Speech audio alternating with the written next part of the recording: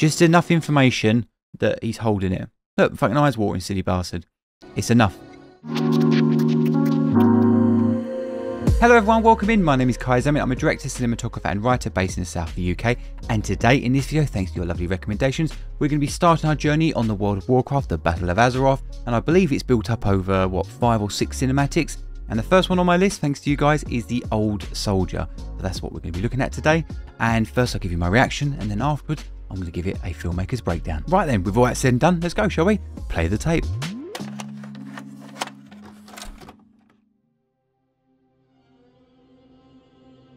So far, what I've covered on the when it comes to Blizzard, I've just loved all their cinematics. And the way this is looking already, I think I'm going to love this one too. Oh. Wow, they know what they're doing, don't they? Look at that close-up. The camera's dollying forward. Beautiful lighting. Blue hour. This is ridiculously good. The Foley. Lord Saurfang. Dude, this is like a proper movie. I was expecting over-the-top soundtrack and that was it.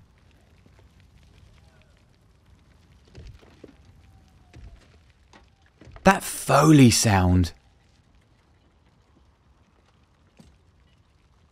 Wow, look at the lighting. Do you think? Too many. His voice. Whoa. There is no honor. Oh, look at her eyebrows. They will come for us now. All of them. Oh, I can tell that was serious. Even just why the camera was moving forward. Is this the calm before the storm? My father, Hikazi. He fought with you in the Third War. He told me stories. How you could cut down 10 enemies with a single blow. This is wild. This be my first battle. What should I do? Don't die. Yes, of course, but Good advice. if I do fall, may it be with honor in glorious color. There will be no glory today. But say he seems conflicted. I tell just by his body language. And what they've shown me. Only pain. Very good considering I'm a cold caller. I don't know anything about this.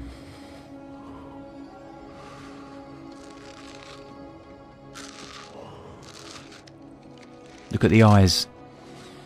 Make them so human-like, don't they? That's how we connect with people. Or connect with creatures or anything. You have earned your warrior's death, my son.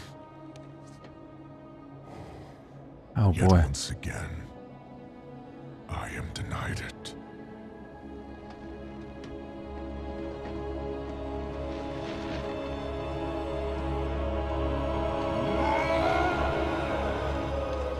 These are so powerful.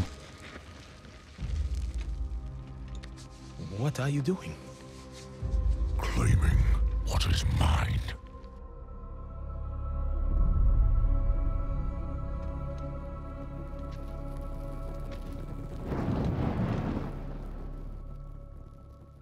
It's that low-key lighting, the very heavy contrast and the use of shadows that's making it look almost realistic and just drawing me in. And it feels like an actual camera. Look at it.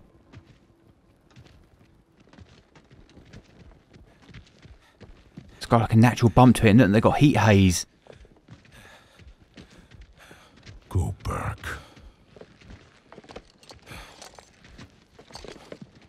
He's an interesting character. A little one. I said go back. Live another day. Go back to your father. I can't. He's dead. The Horde. It's all we have. So, you know me. Is that it? What I've seen? What I've done? I would watch a full movie on this. Oh, give up, boy. Like you?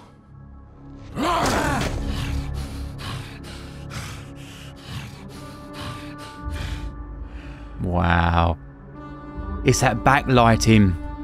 It's so little, but it's giving you so much information, but just gives you the catchment in the other character's eye, where he's hardly got any. Look.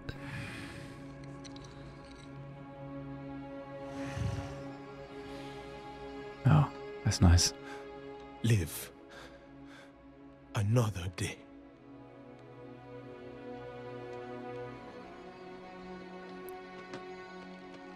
How human are these emotions that they've got?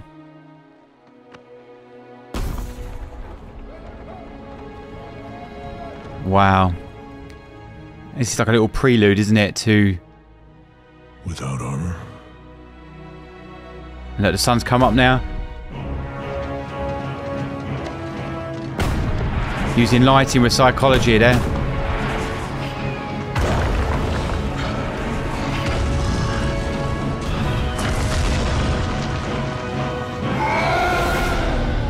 Wow, what a way to start it off. And I've got another 5 or 6 of these. Yes, please. Wow, made my bloody eyes water, that has. That was so good. Woo! First thing I want to bring up about this is this was fantastic. Every one I've watched of these is blown me away visually. The cinematic team, or who deals with these, they really understand how to tell a story. It's like I'm actually watching a movie, and it's stunning. With these cinematics, or these game cinematics at least, that I'm watching and that I cover on the channel, a lot of the time, the best ones are the ones that know how a camera works, and it feels like a real camera operator, yeah? The ones that don't understand how a camera works, and they could be really good character designs and story and everything like that, but it's the camera that lets it down, and so when you're watching, you go, I don't quite feel right. But this was amazing. This absolutely blew me away, and the moment it stopped, my eyes just gushed with water, just because of how visually beautiful it was, the storytelling, just everything about it. And that was from a bloody 6-minute video. And again, I'm a cold caller to this. I don't really know the World of Warcraft story or lore. I only know what I've covered on the channel, which isn't a lot. But let's break it down. Sure, we've got our intro card. Okay, so that tells us who it is. But listen to the sound, okay? The way the music was, and it came harsh in on this shot, didn't it? Boom. Not a fade from black. A fade from black tells you they want you to subtly bring you into the story. This was a harsh thing. So this tells me immediately how the tone of this film, or what this was about. All because they harsh cut in.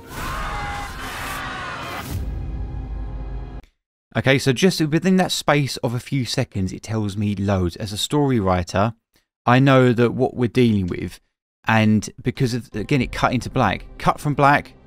The camera's slowly dollying forward, as in it's zooming in. Yeah, you got all this texture. Yeah, as in all the snow falling, and it just fills up with the layers. Then we've got flashes to white, I believe. Yeah, great. They warp the picture. So it's not just a flash to white, they warp it, so that it gives you this overexposed, this halation. It just brings you into it more, but they're using the sound effects to bring you in. From the quiet tones, planting a seed for later, for things yet to come. Okay, what I want to talk about mainly on this one is 2 things on this shot. One, the lighting, but really, primarily, it's the framing. Look at the framing, okay? So we've got a widescreen bar, so we've got a 235.1 mask. That's how it looks more cinematic. That's why it looks more like a movie, because we've got those black bars in there. It doesn't always have to be that shaped mask. If you don't want to use that, you can use varying shapes. Either way, it will make your stuff look cinematic. And look at the framing on this, yeah? He is dead center, yeah? Look at his eyes. They are above the horizon line. Tells me that he's powerful. And look at the intent Okay, I always talk about this on the channel. Eyes is the most important thing. And look at them.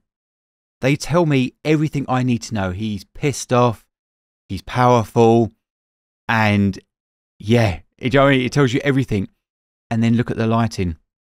Heavy in contrast. Blue light mixed with warm light. Okay, the perfect contrast when it comes to Kelvin. That almost that blue and orange look. Yeah, you've got your colder tones going into 6500 Kelvin up to your more 2900 sort of Kelvin. Yeah, beautiful. Mix those two color palettes together. Chef's kiss. Immediately I'm sold. And then boom with the piano pluck. Camera's dollying in, by the way, meaning it's moving forward. Wow, that alone, that little piano ding was enough to tell me the power of what we're getting. And look at the titles, yeah? The titles in your films, in your stories. By having it come forward towards the camera, the fourth wall, it makes it look more cinematic because it's moving. It also tells you, okay, this is serious. And look, the camera then is dollying forward. Yeah, can you see it there? It's just moving forward. The camera is always moving, okay? And that's what you get when you get expensive movies. Expensive movies or high-end cinema normally tends to have the camera always moving. And the reason being is because that's what cinema means. It means movement, okay? It comes from the Greek term of kinema.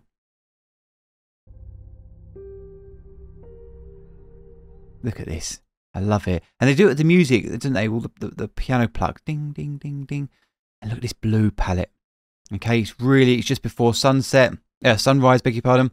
But by shooting in this blue hour, they really mix up the emotions of it. They did that for, is it The War Within? What do they call it? The latest cinematic. Same sort of thing. Why do we shoot at that time? Because one, it's softer lighting. So you see it on their faces. Let me just get to a close-up of his face. Here we are. Look at this lovely, soft lighting. Okay, it's beautiful because that's why we like shooting at that sort of time of day. One, it looks more pretty on the eyes, but primarily it's softer lighting. And look at this. Gorgeous, yeah? He's still, interesting enough, the main key source of lighting here is actually from the fire here. It's illuminating.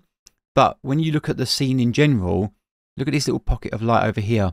He's still backlit, and that's why it looks more cinematic. Because people say, well, how do I make my stuff look more cinematic?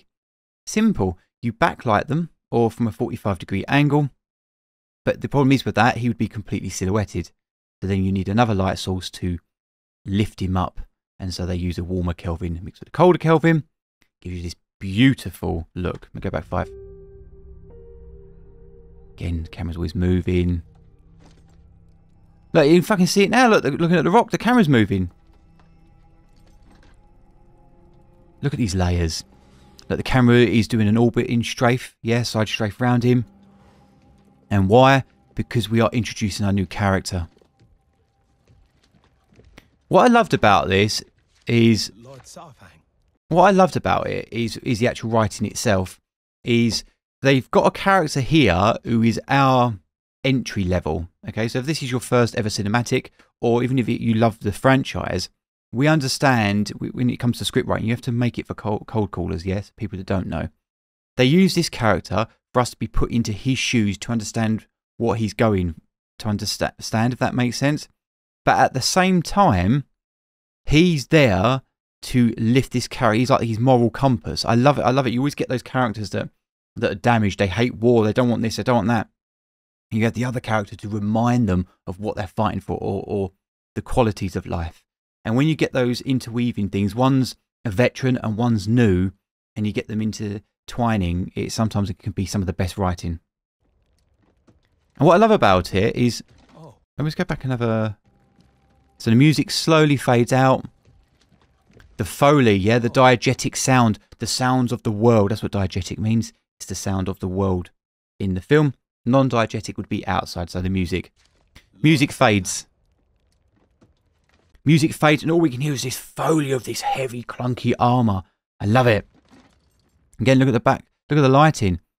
Yeah, it's the way the sun was on the other side. So they're changing the lighting ever so slightly to make it fit the narrative. because technically he'd be slightly a bit warmer as it's coming up over behind me, should we say, if we're looking at him. But instead they've got it right over here.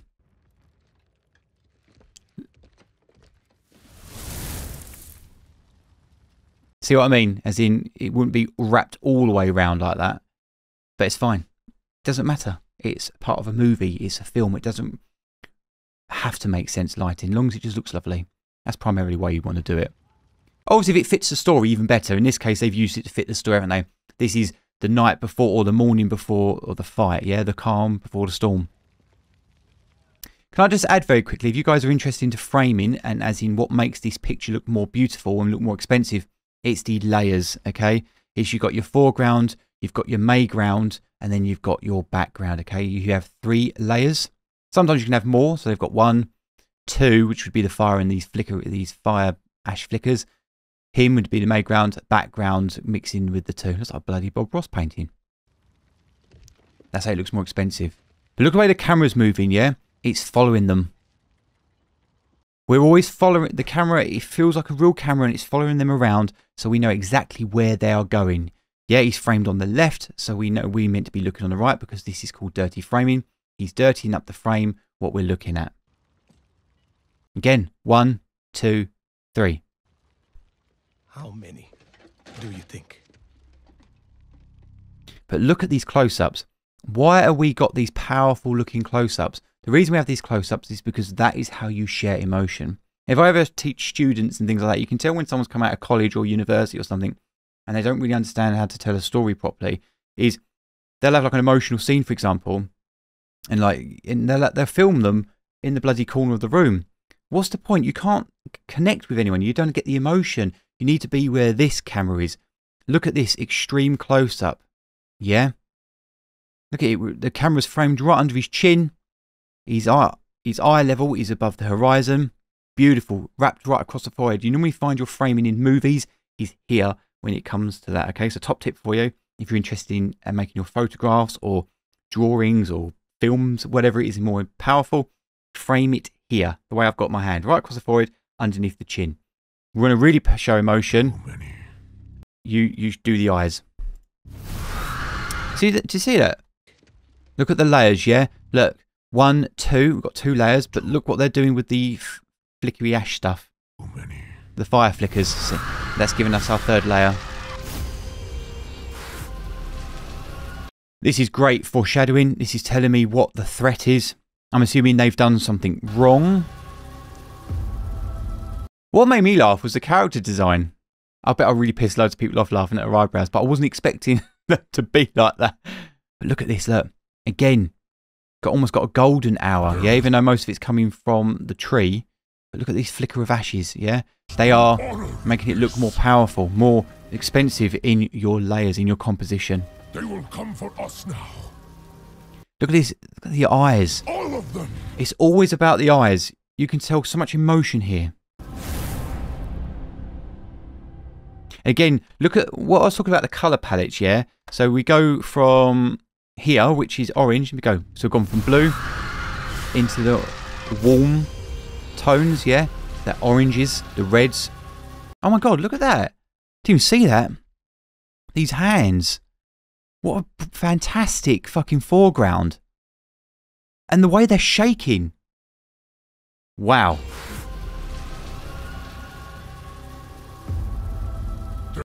They framed it using the shadow. Beautiful. They will come for us now. All of them. And the camera is moving forward, okay? So if you'll find that in movies or in your stuff that you want to do, if something is important, as in a bit of dialogue or in just an emotion, doesn't have to be dialogue, the camera will will move forward towards the subject, yeah? Camera is moving in. All of them. I could tell that was serious. Something has happened. And now the camera is static. The camera always hasn't always got to be moving. It's whatever the story requires. For this is a moment, we just had a moment of reflection of a past. So now we're having a moment to stop. However, what I really like about this is what I try to do is either the camera is moving because I want you to get from A to B, the beginning of the film to the end of the film, or commercial, whatever it is I'm shooting. And then in the static shot, so the camera is static, I like my subjects to move. So in this case, he is moving. He fought with you in the Third War. Look at all these different layers. The way they've shot it. You know, we've just had a shot from up here. Got a medium wide shot. Got layers, and then we go to a real wide. He told me stories. How you could cut down. It's interesting, isn't it? And then you go to a close-up. By breaking it up, medium shot, wide shot, close-up, you get those three rotating out. Yeah, that's obviously important. See the way that was lit? Look at it, look. And one thing about the lighting, a lot of people don't realise it, but lighting is like the key thing. As filmmakers, we are problem solvers on set. That is all we tend to actually do, is solve the problem, how to capture it. But it's lighting. We shape the light to get it to do what we want it to do, to tell the story. And look at this. Look at the contrast. Yeah, using the shadow so we can only see pockets of light. And so it makes everything look more realistic. With a single blow. Beautiful bit of writing. This will be my first battle. Telling us about this character, what he's done. What should I do? And then we've got our newbie, okay? So I don't like this in... You normally find this in more like Transformers movies, for example. Something where you know the characters and everything like that. Then they add the fucking stupid human in it to educate people that don't know about it. Oh, what is it? It's a Cybertronian robot. Okay, I get that. But as fans, we already know it. But for me, this is perfect because it's still within the lore. It's still the same species. Yet I'm learning. Don't die. Yeah. See the camera? Barely moving. You can only see that the camera is moving by looking at the background. What should I do? Watch. Just very slowly zooming in. Yeah? Yes, of course. Look at this beautiful backlight in here. Yeah? You can separate him from the background, and he's blue as well. But if I do fall, may it be with honor in glorious color. Interesting. What do they do? Shake the camera. In glorious color. Yeah, so what I like about that is they shake the camera as it hit. I've seen a lot of stuff like that where they'll throw something heavy on the ground and it doesn't look impactful enough. This is great. As it hits, they just shake the camera manually. Yeah, they've just had like a little warp on it. It looks great, doesn't it? It tells me that that thing is fucking heavy and big. Done properly. I watched a cinematic a little while ago. They threw something heavy on the ground and it didn't shake and it looked dog shit. That's how you do it. There will be no glory today. Look how humanoid they are. I mentioned this earlier. By having them like that, it makes us connect with them. It leaves that last impression. And that is the most expensive and most important thing that you can do.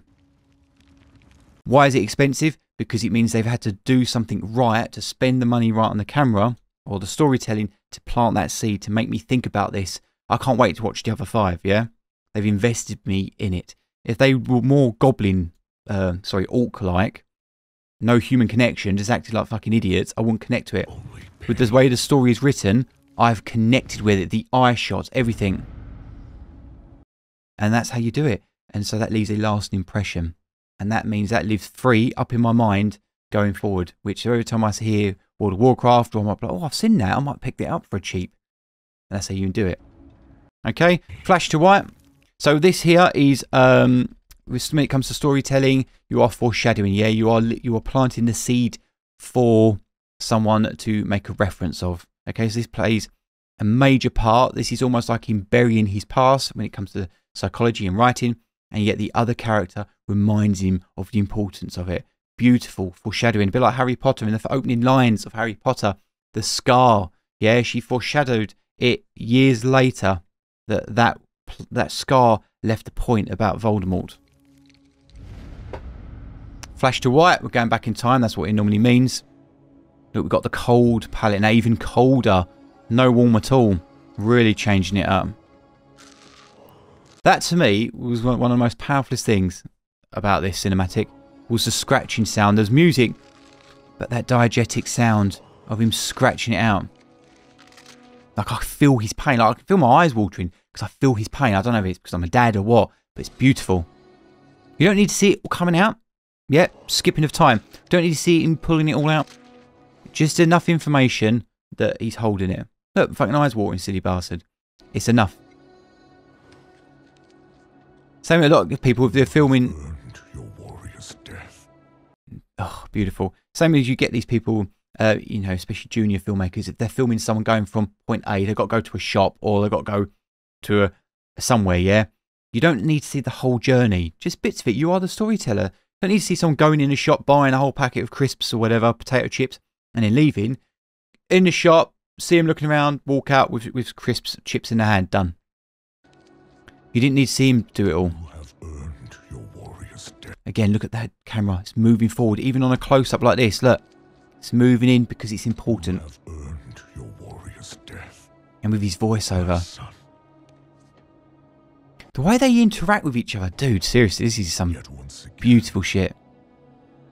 Now the camera is dollying back now. Why are we dollying back, guys? To reveal the power of what he's doing. And look at the lighting. It's backlit. Look at the texture. Yeah? Foreground. They're rolling off on the foreground. Mayground. Backlighting is our background. Texture. The camera then kinetically goes back as well. Yeah, watch. Camera dollies back. Dolly backs again. And powerful delivery.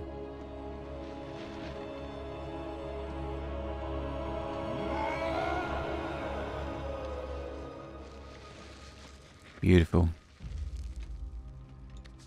What are you doing? Claiming what is mine.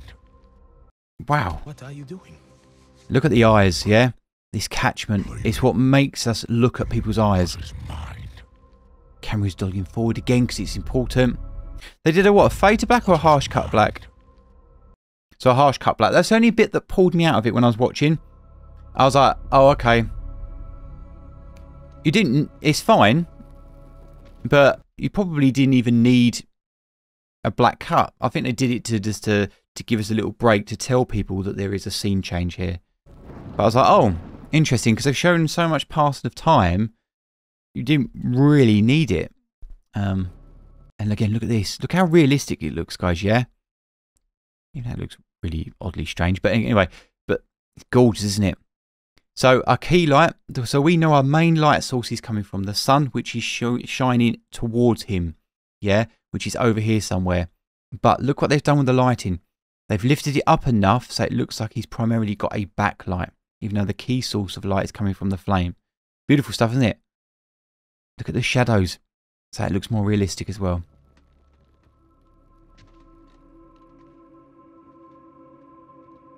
Look, the camera's coming up over. Do you know what I mean? It feels like a camera. Look, we've got a little bit of glare off it. Look at these. They look more menacing, don't they? Looks more powerful because of that backlighting. It makes such a difference. If you shot this like middle of the day where the sun's up here somewhere shining down, these have tiny shadows and it doesn't look nice. It doesn't give you any texture. Another little secret with this stuff is the haze and smoke in the shot. It's this stuff that makes it look like, well, again, its texture looks more believable. Can I just add, this is one of my favourite bits, is how the camera moves. Camera's dollying forward. Look at this. The camera is moving with his steps, yeah? And by doing that, it feels like I actually felt there was a real camera operator. And the subtle things. Look at the heat haze. See it? Wobbling. They didn't need to do that. But they did it anyway, and it makes it look more powerful. That is what I call the devil in the detail. Most people wouldn't even pick up on that. And I call it the devil in the detail because it's a bastard to do, and no one picks up on it, and it makes it even worse. It makes you want to cry. But I did. I appreciate it, guys. At Blizzard. Well done. Look at this shit. So again, look at the smoke. Yeah, the haze. They can use it to hide texture. They haven't got to detail all this up. Ran into foreground, yeah? Foreground, mayground, background. Go back. Here comes more of that narrative.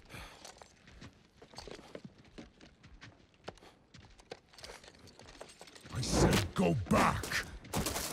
Live another day. Interesting.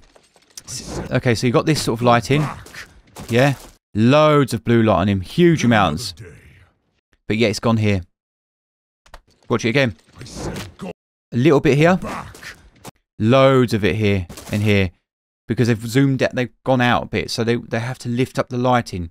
It's fine to have a different lighting look from your close-ups. Live another day. So we trick it. Go back to your father. Where technically he would have a little bit more edge light here if that was following from the previous shot. But it's okay. It's a close-up. He's dead. Now they bring it in. But technically he would have had that. It would still be brighter looking at the last one. See that? I can't. He's dead. He's dead. Character stops and goes into focus. The Horde. It's all we have. It's the eyes, isn't it? It's the eyes that make it powerful. So, you know me. Is that it? Again, camera's dollying forward. What I've seen. See, look how dark he's now become. It's what I was talking about when you have backlighting. Yeah, they become too silhouetted. But we actually want this because he's now become a monster, isn't he? He's lost his human touch. Is that it? What I've seen? What I've done? Yeah, he's become the monster. Which is fine. Oh, give up, boy. Like you? Okay, so look at the lighting, yeah? This is what I was talking about, psychology. He is bathed in light. And look at these elements. Yeah? You want me to give up what, like you? And look at him. Look at the shadows on him. Yeah? He's a monster. This is his darkest moment. It is always the darkest before the dawn. Look at the light. Yeah? Human-looking eyes. Catchment. Just get a fucking mobile phone or something with a little bit of a light. Just a torch from afar and you can fake that light yourself. That is what makes or breaks a look. Because they want us to look at his eye. Or eyes. Again, camera's dollying forward. See, the camera's coming in. Moving forward. He comes out. Moving forward.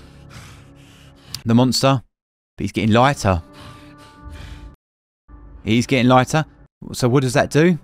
Tells us that the scene is changing. Look at that. Perfectly. It goes up into the light, yeah? In real life, that would never happen. But they've done it because it works. Look at that. And it rolls off. The shadow rolls off onto it. Yeah? Beautiful. Bit of cloud. Blue skies are coming.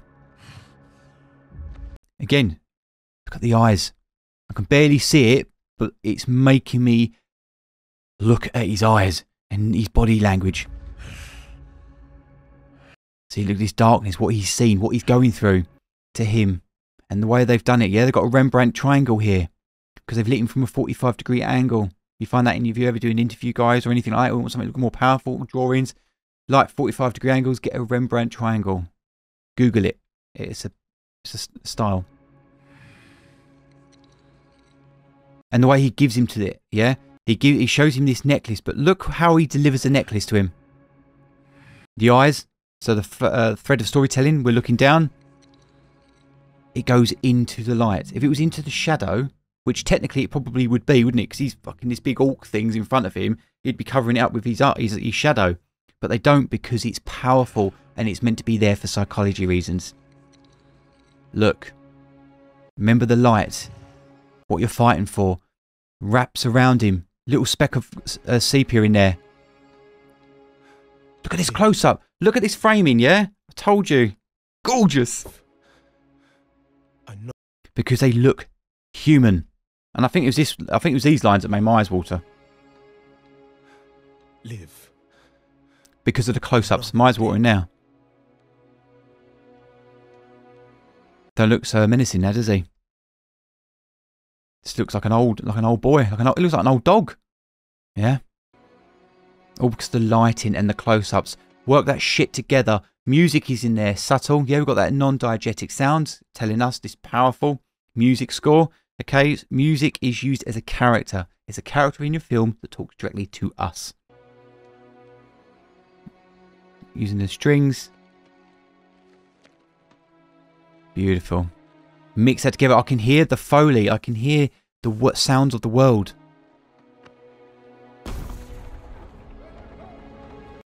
There we are. Sun's come up right in the middle. Our shining hope. Yeah, look at this beautiful backlighting. Beautiful.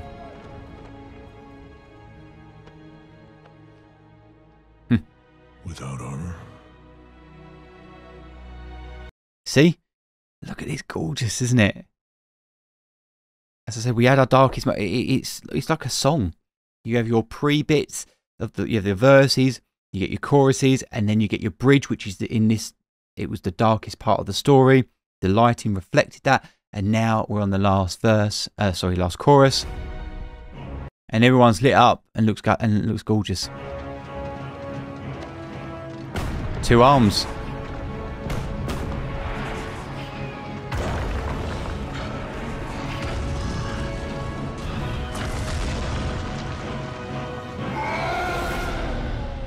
Wow, I just got to watch it again. So he stopped, camera then slowed down, camera's moving forward, going forward. But look where the camera is, we're looking up at him. For someone that says that I always say this, look at where it's true. The camera is pointing up towards him, which means he's powerful. Wow. What a fantastic cinematic, and it completely blew me away. I can't believe I feel really lucky that I get to experience these for the first time, but I also have sometimes having the filmmaking knowledge. It's amazing because I understand what is going on, but sometimes it can actually take away, it can spoil it for you because I know how it's done, I know what they're doing, that's what I'm looking at. But these are so powerful that for moments I stop talking about filmmaking, and they're so good that they're drawing me in as a viewer and just telling me this emotional story. They're 2 orcs talking about loss and love and everything that they're doing, and yet I can connect with them and get emotional. That's how good this story writing is, and just overall, yeah, I feel so very lucky that I now have another 4 or 5 or 6 or whatever it is of these left. So yeah, thank you so much, and I'll see you on the next one. See you later. Bye bye. Out of time!